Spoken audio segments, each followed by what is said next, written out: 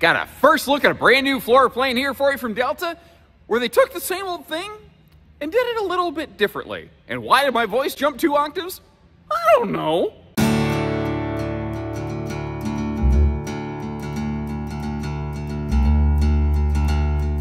So, vocal gymnastics aside, welcome everybody. Josh the RV Nerd with Bish's RV down here at Alliance today. I took a trip away from the office to get you my first look here at the new 252 RL, and I like what they did here. I like how it's not exactly the same as everything else, and I feel like the longer Delta's been around, the more that they're really kind of finding their stride here. So if you really look at this, it's kind of similar to like a 2500 Imagine. It's kind of similar to like a 25 RDS Cougar, if you're familiar with those, and some other things. But what I like here is they didn't just do the same old thing. So first of all, just in terms of the layout, instead of going with a giant rear mega dinette, which is cool, and maybe you like that, they went with a very functional, time-tested, and proven 4-person 2-bench dinette with storage below it. It can fold down into a sleeper, it gets the job done, son. But by doing that, they were able to take the pantry out of the slide out and extend the sofa. And I think most people are probably going to spend more time on the sofa than the dinette, especially in a couples model, and that kind of makes sense to me. So now we have that big, like, 3-seat, triple recliner adult-sized sofa, where if you want to, you can just lay down and take a nap on that sucker. Now, combine that with the fact that, you know, they're ventless and carpetless in the floor and the slide, so it's very easy cleaning and pet-friendly. And then combine that with the fact that we've got the extra tall ceilings. The whole thing just looks and feels very large and wide open. I also really like how Delta's basically one of the only factory standard travel trailers out there with dual air conditioner standard, and you can run both air conditioners on 30 amp service. That is an exceptionally uncommon find right there. So what's really cool about this is it gives you potentially half-ton towability around 30 feet, but you're getting big fifth wheel features in a really cozy couples camper right here. Alliteration aside, I like what I see. Let me know what you think, and in the meantime, what you don't realize is the rest of my team just showed up. I had no idea I was meeting them today. Now, real quick, I want to mention, this is like their first prototype of this model. There's probably a few things that are going to change and some things that they may change based on your input. In fact, the way that they executed this floor plan was literally based on consumer input and not just how they thought they should build it. Check this out. So a lot of builders make this floor plan either with a rear sofa and a dinette in the slide, which means no one really has a good angle on the entertainment center, or they'll build it with like an 8-foot wide mega dinette on the rear wall, which looks very cool. It folds down to a large sleeper. There's storage below it. I get it. It's neat. It provides lots of windows. But it puts pressure on floor plans in other ways. And you might notice here, they did something almost classic camping. They maintained a gigantic pantry right by the door that has removable shelves, as you're going to see, but also still stuck with just a traditional 2-bench dinette. And what's funny is, frankly, this thing tends to fit 4 adults better than most, although I'm not changing my normal stance in that I'm not a big fan of the knee knocker pedestal legs. I would keep the tabletop, and the first thing I'd do is spend 40 bucks on Amazon to get myself a set of folding legs, and I would have a floating table that if I wanted, I could pull in front of the sofa and use it for like Dinofa time, staring straight across from the entertainment center. Now, this again is one of the areas where it's a little prototypey. And their original design on this, they looked at it and said, you know, we're 6'9" tall instead of 6.5 like a lot of brands. Our TV sits pretty high in the sky. So their very first version of this that they put together, it actually did have a drop-down TV mechanism, which would have blocked that window a little bit, but it would have really kind of saved your neck a little bit for viewing. The problem is they looked at their service records on that style of drop-down TV mount and found that it was prone to falling down in transit. And I appreciate the fact that they cared not just how it looked and how it would sell, but how it would actually perform in real-world use. So they took that drop-down TV mechanism out, and they're exploring some other options. I think they're on the right track myself, personally. I'd be curious about your thoughts, feedback, and input on that. The other thing that they mentioned, oh, I just noticed there's some power outlets under that overhead cabinet, by the way. One thing they're going to do is they're going to actually recess the whole TV cabinet back a little bit, so it's either flush or maybe even behind the microwave area here a little bit, so it's not quite so bulky and in your face, and it might open up the space here. Now, when the first couple Deltas came out, under the countertop over there, they did not have the electric space heating fireplace. Instead, what they had was just storage, which, I mean, I don't know that storage is ever the wrong answer, but they wanted to come out with an alternative here. So if you wanted storage, okay, they've got that in their 262 couples model. If you want the fireplace, they have it here in their 252 couples model. They're both a real similar size and space. I don't know. What do you think about it? I think that no matter what they do, someone's going to say that they're wrong. But I think overall this wasn't necessarily terrible by any means. One other little bit of feedback I had is above the dinette here. Now, it doesn't show as much this way on camera as it does in person. It's a little dim in this space, and I was like, you know, an extra light under that wouldn't offend me. If you watch my videos, you know I'm a little persnickety about that. I don't like dark spaces in RVs. Now, both of the entry doors have a full viewing window in them. Neither come factory standard with a privacy shade. Now, that's a very easy thing to apply to an RV, but at least in the bedroom, it feels like not having a privacy shade. It does feel a little bit like a miss to me. This is another thing that was based on your... Oh, I'm sorry. I mentioned based on your feedback. The way that they came up with that dinette and pantry combo, they had 4 versions of this floor plan drafted out. And in the Alliance Facebook group, they published all 4 of them and basically said, vote. Which one do you like best? Vote for it. And this was the version that people said they would rather see. And every floor plan, anytime you do something, if you add to one area, you take away from another, you know. But what they did here is by taking the pantry out of the slide, they were able to expand the sofa seating. So instead of just a conventional, like, normal plain Jane hide-a-bed or 2-seat theater seat like pretty much every other RV in the entire world has, they were able to come up with this bigger seating configuration, which personally I rather like, because I think it allows you to come up with a number of different opportunities. So staging my camera up here and showcasing this for you, you can see how it actually does have like all 3 sections reclined. Now, that middle armrest section does not fold down, so it's not a population controller. It's very, very color compliant. But again, if you want to stretch out on it and nap, you can. I'm a little over 6 foot myself, and I obviously didn't want to put my shoes on the furniture there, so I had my legs hanging off. But to give you a size demo, overall, I thought it fit pretty nicely. And this does have blackout roller shades all the way around. Of course, that dinette can fold down into a sleeper. The overhead cabinets in this, they didn't waste the space, but they also didn't put struts on them, which isn't my favorite thing. And I hope you appreciate how I'll go out of my way to kind of showcase sometimes where RVs don't always do the very best thing possible. And I have heard that gigantic pantry door is actually going to open the other direction once this thing actually hits production. But one of the things I noticed is you have a choice. All of those shelves are removable, and they do have a set of power outlets inside of that cabinet. And what's kind of cool about that is, like, if you have things like appliances or a stick vac or a boot dryer or whatever, it gives you a neat little appliance closet that is sometimes kind of a hard thing to find in a lot of RVs, you know? The fact that they not only just allow for the space for a wastebasket, but build a wastebasket in under the sink is another thing that I personally look for, because there's a lot of RVs. Some are way bigger than this and have far more space and opportunities, still don't give you a place to put your garbage. You know, it's just, it's kind of silly to me. Now, the refrigerator is a 10-plus cubic foot, 12-volt DC compressor fridge. And notice how they mounted it forward in the slide so you wouldn't have to cold cock yourself banging against that overhead slide fascia every time you want to get in and out of it. And that meant that there was some empty space behind it. So they did something with it. So when you're sitting here at your theater seat, you know you got a couple elephant enema pockets. And I call them that because you have to reach up there armpit deep to get at anything. But hey, you know what? A couple wicker baskets from Target or whatever probably fix that right up right there.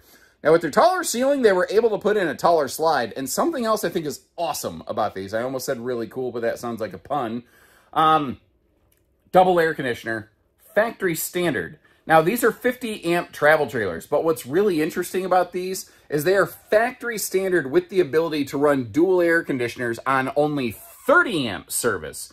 Now, if you're on 30 amp service and you're running both airs and you want to fire up the microwave or a blow dryer or a toaster oven or the fireplace, or did I say fireplace? Microwave? Something like that. Anyway, you get another high voltage appliance, you're going to have to turn one of the air conditioners off. It doesn't have a power shed management system. You'll have to kind of manually manage that. But the fact is, I've been to some campsites where our 50 amp RV, there were 30 amp people plugged into 50 amp sites, so we couldn't run everything like we wanted to. And this, man, yeah, okay, so I had to turn the second air conditioner off to run a toaster real quick, or my wife's blow dryer. I can deal with that for the 5-10 minutes I need to turn it off, and then turn the second air back on, because a couple of us were sweating to the oldies all night, did not sleep well. Would not have been a problem in here. I like the big pots and pans drawer. I love the toe kick below the kitchen counter stuff, so you can actually belly right up to the bar. And that'll keep you from getting like a sore lower back, you know. Also, I don't know if you noticed, but the sink is not center drained like most farm sinks. Because they had that wastebasket built into it, they had to go with a side draining sink. And the more that I got looking at that in a farm sink, the more it made sense to me. Because if you're going to wash and dry dishes, you can actually get like a big piece of Tupperware or something right here and use that like your wash basin and then rinse over here. Not to mention it provides a little bit steeper, better water runoff kind of thing in there. I'm kind of a fan of that layout. I don't see that very often. I rather like it myself. And I like how in the main kitchen area, the power outlets are pretty darn easy to reach. Now, in case you're curious, these are not glass inserts in the traditional sense. It's actually, you can hear it sounds like plastic. It's actually a black plexiglass. And what I like is how, you know, you can't see inside it. A lot of glass inserts on cabinets, it looks like dirty clutter inside the cabinets, and you don't have that problem here. So that's something I really liked about these. Now, if you noticed, when I pulled out this little lower mini pantry, this is another one of those areas where they're kind of looking for feedback, and this is in the prototypey phase. So we need your input here. So if there's one thing I've learned doing these videos and seeing all the comments that come in on this channel, it's that no matter what a manufacturer does, someone says it's wrong. So they know that they can't do everything for everybody, but they're trying to figure out what is the rightest and least wrongest way to do this. And they have a couple ideas. So one of the ideas that they were kind of flirting with is a pseudo desk function. And if you pull this out, this is mounted at like keyboard tray height, but with it still kind of being a slide open pantry drawer, it's not, I don't know if it's super wrist friendly. Now, I left the bowls in here so you can see there's actually still some decent clearance inside this thing, and it does leave some storage down below. Should they leave it exactly how it is?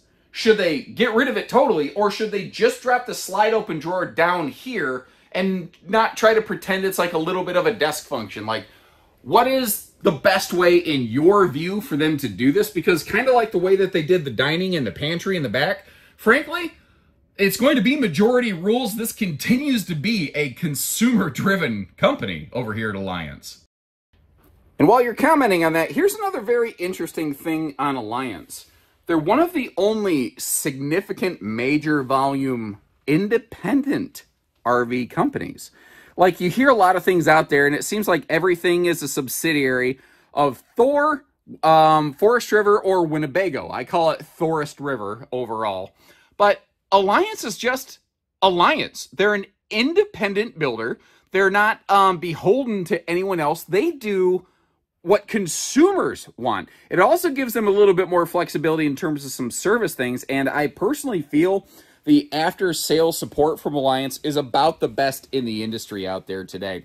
Now, if you take note here, there's just fantastic space around this toilet, and you saw that there was actually pretty decent storage in this bathroom. One of the things I really like here, though, is that is a soft close lid, so it's not going to go clack real hard here.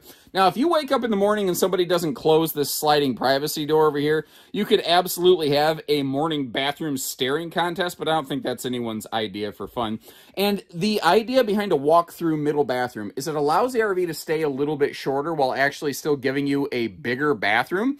But it does mean that if someone's using this bathroom and you're up here or back there and want to go through, you basically have to go outside because it does cut the camper off. It also does benefit the travel access of this RV, and this bathroom is the reason it has, well, actually, no, I'm sorry, I got ahead of myself. This still has a two-stage travel access kind of living room, doesn't it? I didn't think about that. Anyway, you get the idea. There's benefits, there's drawbacks. Jay Feather, I think, has a somewhat similar, somebody has a similar version of this with a walk-around bathroom. I can't remember who.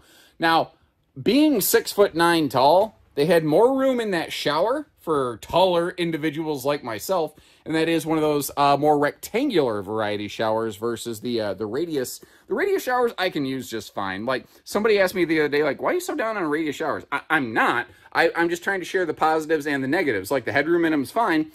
Some folks find the elbow room in them, though, a little bit lacking. Just the little details, too, like a place to put your hand pump for your soap and your toothbrushes.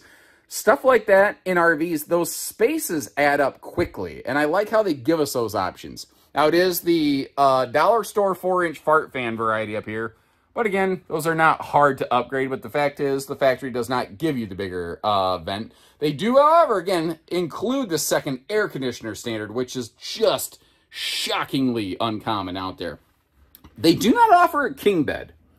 So let me ask you, like, this is a 60 by 80 residential true queen. Is this good? Is this what they should stick with? Should they allow or offer options for something like a 6-inch wider Olympic queen or like an RV king bed? And I say RV king bed. I got to start doing a better job of that because a 70 or 72 by 80 bed isn't necessarily, I think, what a lot of people think of when they hear king bed. Now, up top there, it's kind of a weird location for it. Your TV hookups are over on the side. And some folks, I've seen some comments like, why didn't they just put the TV hookups across from the bed? Because over here across from the bed is either an open door or a sliding privacy door, although there is kind of a little bit of a partition over there that may work, but I don't think they wanted the door to hit the television if I had to guess. It's just a theory. I can't say for sure. Now, there's a lot of brands that tout no floor vents, and then you get up into the bedroom and there's floor vents, and you can see they don't have that here whatsoever. They stayed very consistent. I also really like how you've got household and USB outlets on both sides of the bed with these nice little side stands right here. The other thing here is Alliance does some very interesting, what do I want to say? Just some construction things that you don't find on a lot of other towables. So while we're looking here at the bedroom storage, let me tap in on that. First of all, they are all color-coded wiring, which is very cool. Very few towable RV manufacturers are color-coding their wiring. And it's surprising. Alliance is not the first, but it's crazy that more brands aren't doing. I think Keystone and Winnebago are one of the very few other companies that color code their wiring, you know. Another thing is they have individual shutoff valves for all of their plumbing fixtures. So let's just say while we're standing here, I don't know, that bathroom sink. Let's say that something goes wrong with the bathroom sink. There's a fitting that failed and it's leaking. You can shut the water off to only the bathroom sink. You can still use your shower, your toilet, your kitchen sink over here. You don't cripple the entire RV. You can turn individual water fixtures and features on and off as needed. And I think that's that's one of those things that instead of losing your entire trip, you can still get through. You can make do and then, you know, deal with something, fix it once you get back home. But for those that care, it does have what I call two-stage travel access. Now, the refrigerator, it does come pretty close to the kitchen countertop, but I feel that's still sufficient enough to be able to get to and use that fridge in transit. That's just my 2 cents, though. But like our sink, all of our drawers, if you remember where they're located, they're readily accessible. And due to the fact that your dining is not located in the slide, there's no worry about being able to use it while the slide's retracted. And if you're not familiar, like that's not something historically I talked about a lot. If you notice, this thing is levitating like David Blaine over here. The inside edge of that slide out is not supported. That slide is not designed to be used unless it's fully extended. Now, that's very true in the towable industry. It's obviously not real common in the motorized industry. Now, again, we do have what I call two-stage travel access here. So the door that we just came from, that's going to be for your snack-tastic access. This one up here is going to be if you need to take a nap or take a crap, as it were, as, you know, using my very flowery language. Giving a look at the power awning, as long as it's open here, I got a question for you. Oh, I didn't showcase this. I'm sorry. I got ahead of myself. Let me zip back up in here. They recently added this. Now, the camera is probably going to flicker because of the lighting, so if you're light sensitive, you might want to look away. I'll give you about 2 seconds here. They have dimmer lighting now in the living cavity of these. It didn't flicker as much as I thought it was going to. That's actually kind of nice. The new camera's handling that better. But if you just want to dim that down a little bit, it's nice that you can really kind of put a more calm atmosphere inside your RV. Would you like it if the awning lights also dimmed? I'm kind of curious. Is there anybody who, I don't know, wouldn't be interested in something like that? Now, this being brand new, like, I don't always have an opportunity to double check the weights and measures and specs before I get these videos going, but using the tags off the side of the RV and kind of eyeballing it here, it looks to me like it's right around that 30-foot range and 8,250 pounds maximum GVW.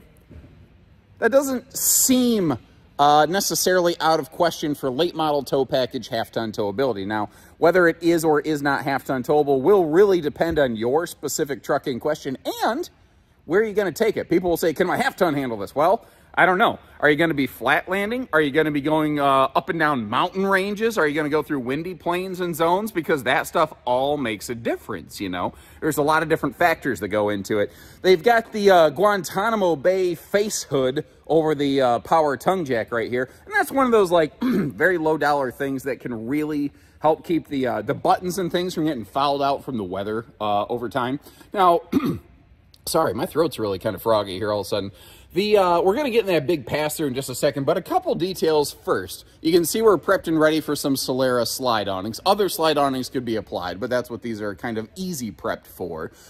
You also see these little white tabs on the side of that rack and pinion slide system. Those are there just to help make sure the wiper seals flip in and out properly, because if a wiper seal gets kind of crimped, that means that the water can kind of get in and out of it, which is not what you want. Down here, we do have Goodyear Endurance radials, rated for 87 miles an hour. Not that anyone should ever be towing that fast. And we have a single stink pickle depository right here. It's got a single sewer outlet. You can see how everything is all cross-plumbed together here. But the gate valves and everything are enclosed up in that heated underbelly, which is nice. And you do have a stinky slinky sewer tube over here to keep your, you know, all your black tank stuff away from all your other fresh watery kind of stuff. You know, you don't want those things kind of intermingling and mixing. Now, they have a massive front pass-through on these things because, again, they're trying to apply a lot of their fifth wheel features to their travel trailers here. So not only do you get this big basement, but I really like the kind of centralized docking center. The other thing that's really neat about this is, like, you see RVs with outside spray ports all the time, but you see how this one has that hot-cold knob right there? That is the one set of controls to rule them all. So if you want to use the outside spray port on the back of the RV by the ladder, it actually still is a hot-cold outside utility shower, even though it only looks like a sprayer port for cold water. Then over there on the right, those are like slide out of the way, easy access panels to things like your solar charge controller, your water pump, and some of those other kind of systemic sort of things. So sliding back here, there's a couple other interesting things about this front pass-through. So over on the other side, there was one of these switches. And that can open and close the slide from the outside of the RV where you can just look straight down the sidewall and line of sight it. That switch right there, that will actually manipulate the outside power awning. So you can sit out here and decide to open or close the awning. Or if you're sitting out here and then the wind picks up, you can put the awning away so it doesn't, you know, go whoosh down the street like the neighbor's trampoline in a storm. Anybody ever see that? It's entertaining, but also like, oh, that sucks. But at the same time, you're also secretly hoping maybe it lands in my backyard and becomes my trampoline. You're just like, no, I don't know where it came from. God gave me that trampoline. This is also another cool thing up here. The RV comes with its own picnic table. And the reason I like that is you don't have to worry about, well, I'm just going to say this because it does literally happen. If you're not aware this is a thing that literally happens, people will literally sling their sewer hoses across the public picnic table. And I like to have my own picnic table with its own cover, so I don't got to worry about getting diphtheria from some guy who's maybe not the most considerate, you know? That's just me, for instance. Also, ignoring that, I mean, there's wildlife out there. I don't know if you're aware of this, but the wildlife kind of does their business wherever they please, which is one of those things that actually concerns me about The Little Mermaid, if you think about it. Like a fish swimming around in the ocean she never really learned potty training, so when she suddenly became human from the waist down, I'm sure that was a messy situation. But hey, now that I've ruined your childhood, if I'm gonna be picky, it does feel like maybe that awning could be extended forward a little bit to pass that door, but sometimes awnings come in specific sizes, so maybe it's possible, maybe it's not, I don't know. It's just a thing that would look nice. It would definitely start to require a center arm support if you did that. So there's always a little bit of an up down in between anything. Now this is that picnic table we're talking about. I do like, it's a nice good size 6-foot table, so if you do have multiple people around it, everybody's really got nice elbow room, and it's just long enough. You could probably makeshift a little game of campsite beer pong with it, but hey, neither here nor there. Moving our way on back, your water heater is a tankless on demand, so that you want to take some back-to-back showers right before you leave or the night before, something like that. No one's got to deal with taking a cold shower or anything. This is also another Delta doing Delta things over here. They all come with this oversized, like mega, like griddle grill kind of wombo combo sort of thing with the gas grill cooker hooker going on right down below it. If you notice down here come on, oop, hold on. There we go. It's funny, you got to flip the lever. You got that little guy that slides out for you there. I don't know if I've ever showed that on camera. Now, as we back up, I want to direct your attention to that ladder. And notice that, like, that ladder itself should come with a wide load sticker. It is a wide ladder. One of the things I like about that is, one, it gives you more foot space and handhold space. But two, if you want to use that thing to, like, hang towels or something like that, like just some beach towels to dry off before you go out again later, it's really handy having that there. Also on the back, you do have yourself a accessory receiver hitch. So if you want to add like bike racks or something like that, you can do her there.